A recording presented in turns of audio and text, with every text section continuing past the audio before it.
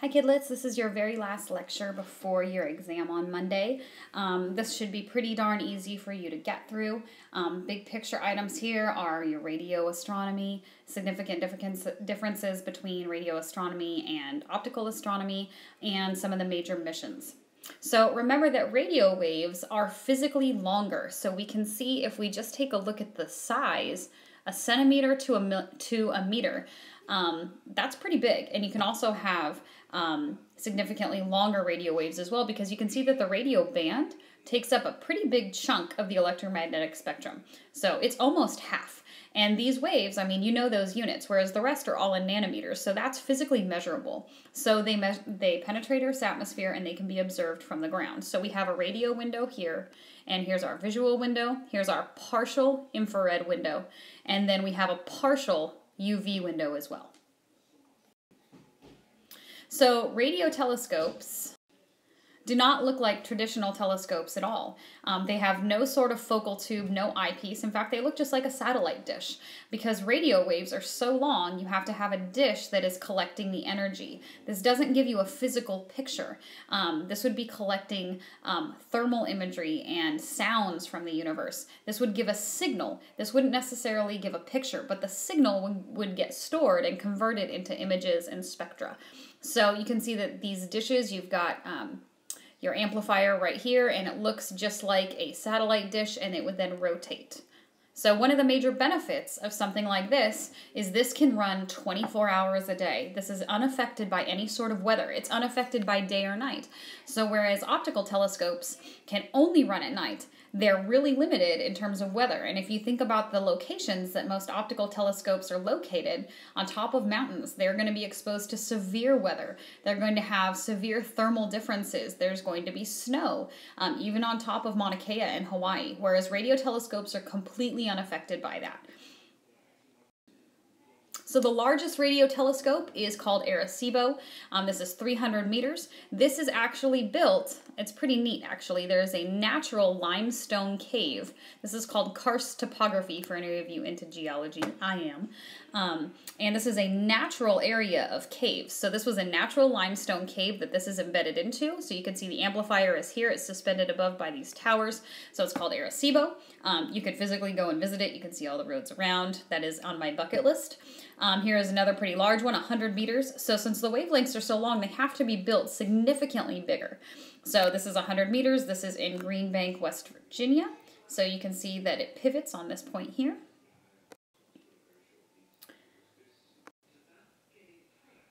So we have that partial atmospheric window for infrared. So we can observe some near infrared at certain places in the atmosphere. And for our far infrared, that would have to be done from space.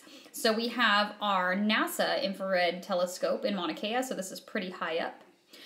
So here you can see the dome. So again, that would only be open at night, whereas your radio telescopes are unaffected by day-night. Here is SOFIA, the flying stratospheric infrared observatory, which, by the way, just tonight got the email that I did not get in. I'm quite upset. So is Miss Brochet. If you have her, please give her your condolences. So the benefit of something like SOFIA, which is the plane, is that since most infrared is absorbed in the lower atmosphere, if you get high enough, so high enough on the mountains, or a plane flying high enough, you can still detect some of that infrared, so where that partial transparency is.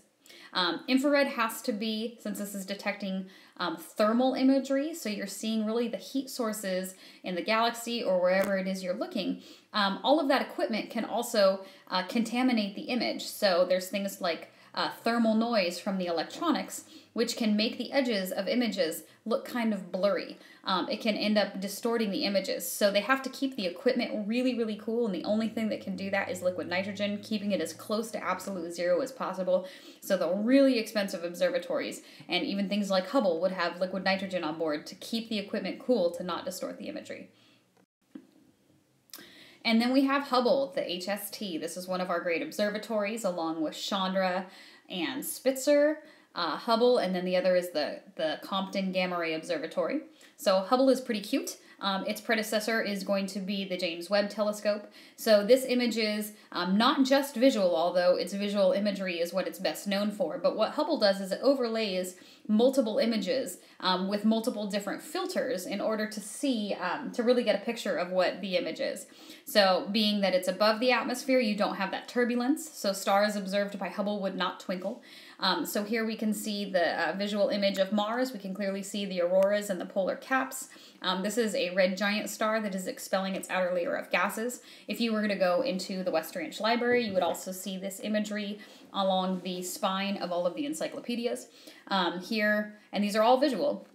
This is not any other wavelength, is the Andromeda Galaxy. So what Hubble images is in the not just visible, but infrared and also UV, and it would overlay all of those imageries to get a really clear picture. And here you can see the ionized layer of the atmosphere. So Spitzer is another one of the great observatories. Spitzer specifically looks at infrared. It's looking at far infrared. Spitzer is a really neat observatory. It gives us some really amazing pictures. So Spitzer is only an infrared observatory. If we get to go to JPL, which I'm still working on, last year we got to speak with, well, he spoke to us, one of the project leads for the Spitzer telescope, and it was really neat. He showed us a lot of the pictures that Spitzer took. And then my personal favorite is Voyager. So there were two Voyager satellites. There was Voyager 1 and Voyager 2. Both of these were launched in 1977, and pretty spectacular that they had to calculate where the positions of all of the outer planets were, because each of those used gravitational slingshots, not rocket fuel, in order to move to the outer edges of the solar system. So here is what Voyager looks like. When we go to JPL, you'll see these scale models of Voyager. So the older missions and satellites were much bigger. If you were to see Spitzer, Spitzer would be just a tiny little blip. It is far smaller than Voyager. Voyager is pretty big. So Voyager 2 was looking at the outer planets. Still to this day, the only imagery we have of Pluto, of Neptune, and of Uranus is all from Voyager 2, from the 80s, which was when it got there. We don't have any other images from it. So Voyager 1 is considered to be interstellar as of 2012. It has officially left the heliosphere, which means it is beyond the magnetic field of the sun. It is still within our solar system because it is now in the Oort cloud. The Oort cloud is this region beyond the orbit of Pluto where there is a bunch of other solar system remnants, lots of comets, probably an additional 8 planets or so that have been expelled from the universe, or not universe, sorry, solar system. Here you can see the beautiful imagery of Saturn's rings. Now Cassini is around Saturn. Here we can see the first close-up images we ever had of Jupiter's Great Red Spot. 3 Earths would fit inside that. It's equivalent to like a terrestrial hurricane. And the coolest thing about Voyager is this guy, the Golden Record. I really encourage you guys to look up the Golden Record and see it. It has messages for any potential extraterrestrial beings that were to find this. So remember, this is the 70s. Their music technology was a record, and it's actually got a picture here of a record player. So it tells the person who found it, or the being that finds it, how to construct a record player and how to play it. The image got cut off here, but there's a picture of a man and a woman. There's a picture of our genetic code, shows that we're carbon-based, and it shows our location in the universe as well. It shows where the Milky Way is, where the sun is, and that we are the 3rd planet from the sun. So it actually gives directions of how to find us. So here are some Voyager images of Saturn. So you can see how pretty Saturn looks here. You can see that since it's the gas planet, it's actually flattened on the top of the bottom. Jupiter is as well. So here's many of Saturn's moons, and that's looking at it from behind Mars. So this is before Voyager had crossed Mars's orbit. CCD imaging. A CCD is a charged coupled device. And this is something that is used in every telescopic imagery program in order to give us these beautiful pictures. So whereas we used to use things like photographic plates, this is the technology that is also used in your cell phones. So what this does is this collects pixels. If you think about a pixel as being like a miniature little cup, and if your camera is like, say, 8 megapixels, that would mean that you have all of these little mini cups that are collecting photons. photons fall in. They're then read out however many each little pixel has. So a pixel is short for picture element, and this technology was invented for observing really dark objects, because when we're looking out in space, most of it is dark, empty space, and we want to image these faint objects. So this is again why all of the equipment has to be cooled with liquid nitrogen that kept at a really low temperature, to be able to make sure that the detector, that the CCD, is picking up light from this and not from the equipment, because it would actually blur. And you can actually even see a little bit in this image that you can't see much along the edges. That's probably from the blurring from the electronics itself. So this is the Sombrero Galaxy. So we have infrared here and visible in this guy. So what this does is it allows the data to be read. So however many pixels or however many photons are in a pixel, it would be counted, and obviously the brighter areas like here would have more photons than the outer areas, so that you have it given a numerical display in order to make it. So it would look like this.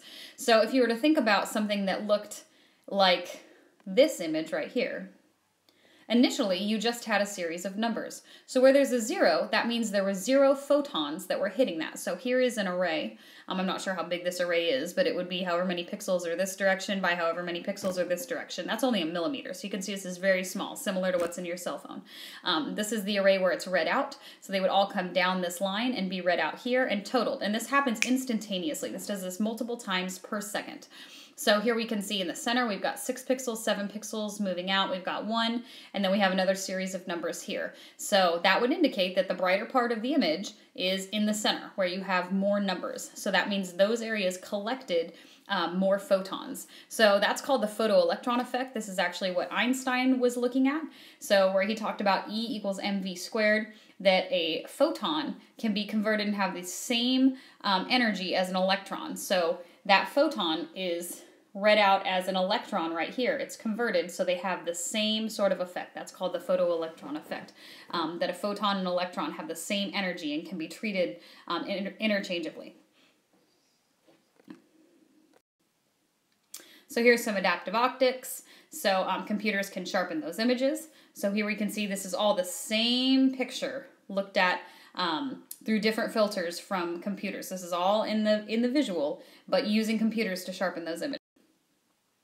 So radio interferometry is a way to resolve images from radio telescopes that are using, again, these really long wavelengths, because since the resolution of a telescope is a function of its diameter, when you have such long wavelengths here, it becomes really tough to resolve a radio image because the radio waves are so much longer than visible light. So what they do is they combine the signals from multiple different dishes in order to resolve those images. So remember the resolving power. So in order to see the smallest thing, you would have this simple equation, and again, that's supposed to be lambda, which is your wavelength. So the longer the wavelength you get, the more poor your resolving power. You can see things that are, you can't see things that are as close together. So, so this process is called interferometry. So radio telescopes are, with the exception of Arecibo, not just single entities. They would exist in a whole array, just like a CCD would, where you have multiple little pixels that are collecting photons. With interferometry, you just have multiple dishes that are aligned. So that's just like when you have something like a radio map, it's the same sort of concept. So here is an example of the very large array, again, example of the creativity of astronomers in choosing names. But what they have is these 27 dishes that are combined together to simulate a large dish 36 kilometers in diameter. So you can see the array here. So then we have, I think that one is actually the very long baseline array. Again, very creative. And then here is another area where you have a bunch of them, and then the signals would be combined together.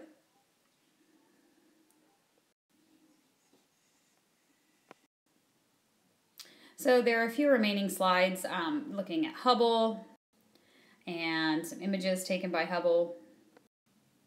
And an example of the Mauna Kea telescope, where you can see this is an international effort. A bunch of different countries have different areas here. So these are ours and that one. and the very large telescope in Atacama. So this is on top of a desert mountain, and you can see all of the different systems they have here. And then here would be the dome that opens. So the take home here and the things that I'm hoping you leave this lecture with would be your different observatories. So Voyager, Hubble, Spitzer, and Arecibo. And then also the big differences between radio astronomy and optical, and what CCDs are, what they do, and how they help astronomy. I will see you guys on Monday.